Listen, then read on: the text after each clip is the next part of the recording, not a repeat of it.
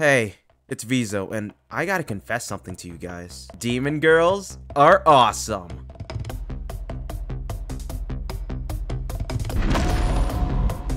I've been Helltaker 5 times now, and dear almighty Lucifer, I don't get tired of it. I just love puzzle-related games. But what I love even more is the characters. Helltaker's all about a guy who one day wakes up and realizes he has a dream. A dream of having the finest demon harem that man has ever known. I can get behind that ambition. I also like demon girls and wouldn't mind a harem. Over the years, I became a bit of a Helltaker fan. I even started collecting the figures. When all of them come out, you can bet I'll have a full set. I've seen a lot of Helltaker material, from the fighting games to alternative stories, as well as the official comics that Van Ripper made. I'm too far gone. There's no hope in saving me. I love each and every one of these girls so much. However, it dawned on me. What if I could only choose one? This is a life or death question, literally. If I've learned anything from the Bible, it talks about demons being pretty bad. Some will kill you the first chance they get. However, I've never been one to follow the rules. Like all those girls who flock to the bad boys, I flock to the bad girls. Panda Monika's a lot of people's favorite for a good reason. She's the very first demon girl you meet, so people would naturally get attached. Hell, I am too. While she is a very fatigued and sleep-deprived secretary, when you give her a cup of coffee, her expression changes. She is more alert and does life get more exciting. She has such a fiendish grin that easily sends shiver down your spine.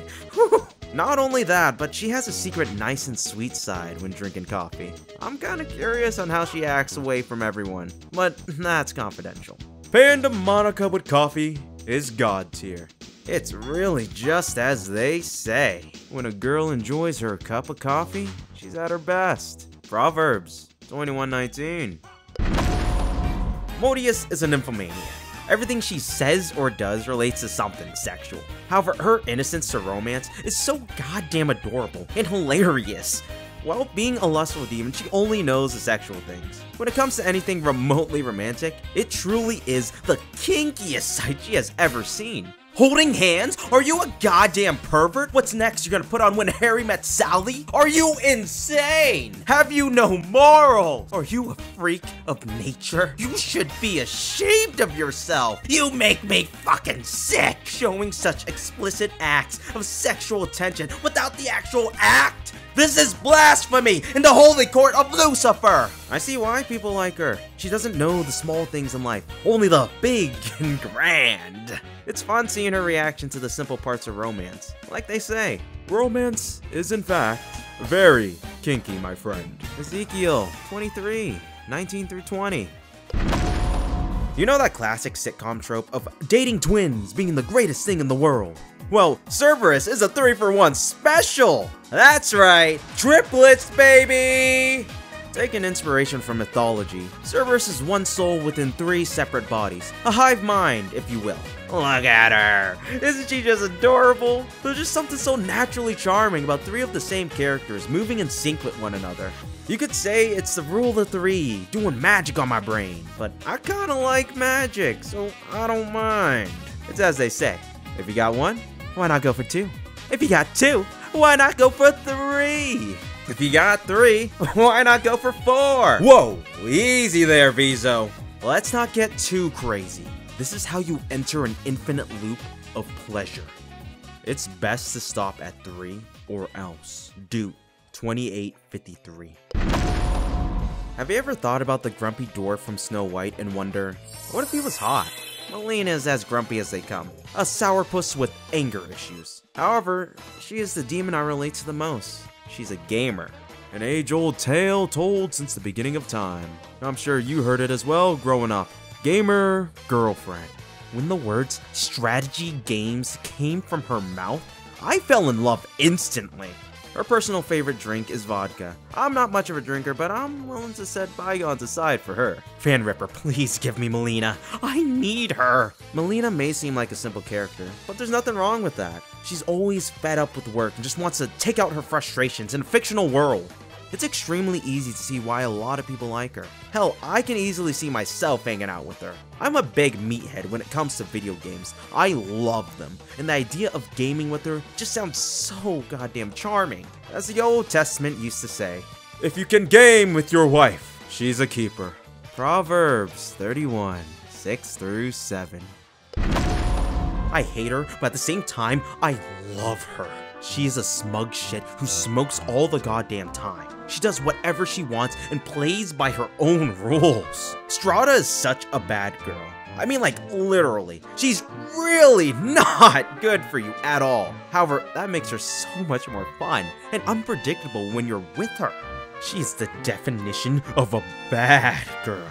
The type your parents tell you to stay away from, but yet ain't, cause your imagination's just running wild with the possibilities with her. She's actually Melina's sister, by the way. While she does call video games nerd shit, there's been multiple accounts of her playing games with her sister as well. While you could say she's being nice, I think she secretly enjoys these games deep down a little. Strata's the type of girl you have to be a bit more forceful with. She constantly tries to push your buttons, so you gotta push hers back. If this picture tells you anything, it's that girls with glasses are always hot. Deuteronomy 25, 11 through 12. Well, she isn't a demon. She is very curious. Azazel comes off as an extremely nice girl compared to the rest of the cast. She's not insulting me, no drug habits, and not a drinker. Just a curious angel going to hell, looking to do research for a paper to share with the rest of heaven. Everything in the book says she's perfect, but I just don't get it. It's like she's too perfect, you know? Wait a moment, she's in the closet. That's right, guys. She's a pervert. And potentially the other thing? I'm not quite sure. Regardless, she's a girl who's always asking questions, trying to find out what makes demons tick. However, what she doesn't know is the longer she's around them, the more she becomes like them. Azazel, by definition, is the nicest out of all of them. Actually, now that I think about it, if a girl is being nice to you, something is wrong. Song of Solomon 8:10. I gotta get the fuck out of here. Now, my personal favorite has to be Justice, but putting personal biases aside, she's still so fucking cool! It's literally in her title, man.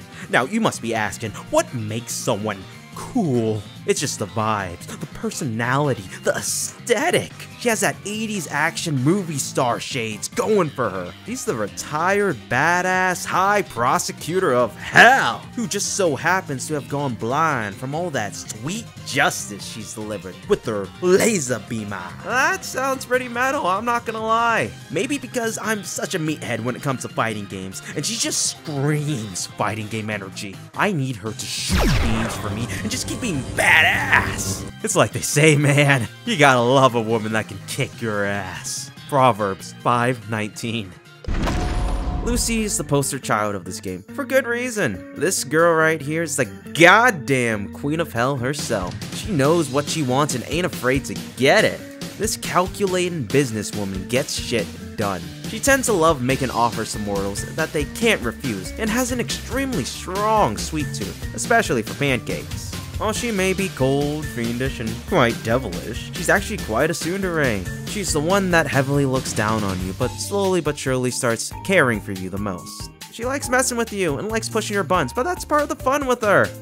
This lady is in charge. Remember that fact, or it might cost you your life. Deuteronomy 23:1.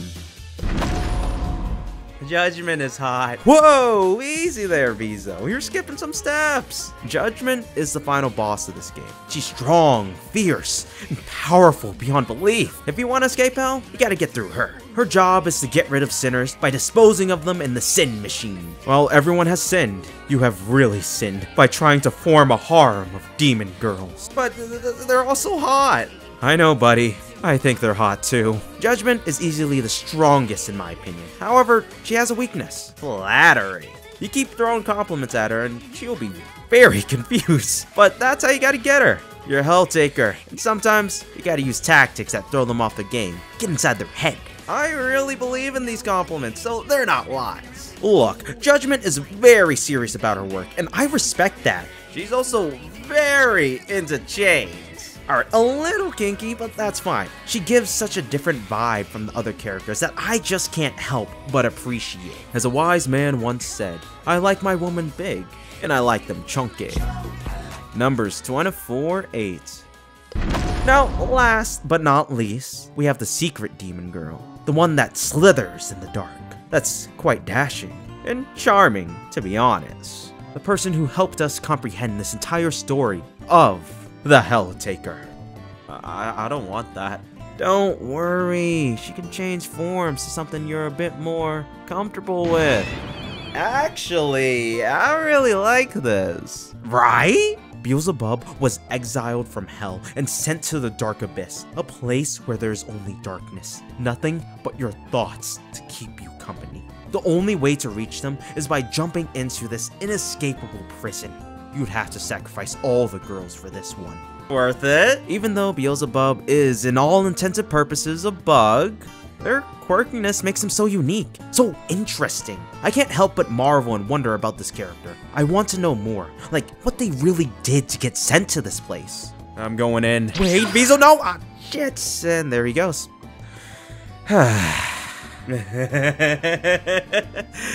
Bug ladies are kinda hot. I'm not gonna lie, man. Malachi, 2, 3. You know, after going through all of them, maybe I was wrong for trying to pick the perfect demon girl. Because in a lot of ways, every single one of them is perfect.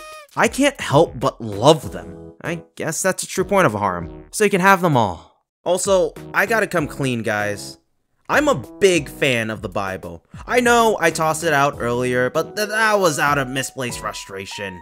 It happens to the best of us. I'm expecting for them to come out with Bible 2 any day now. It's gonna be so much better than the first one. It'll provide a whole new generation with impactful quotes. I just know it.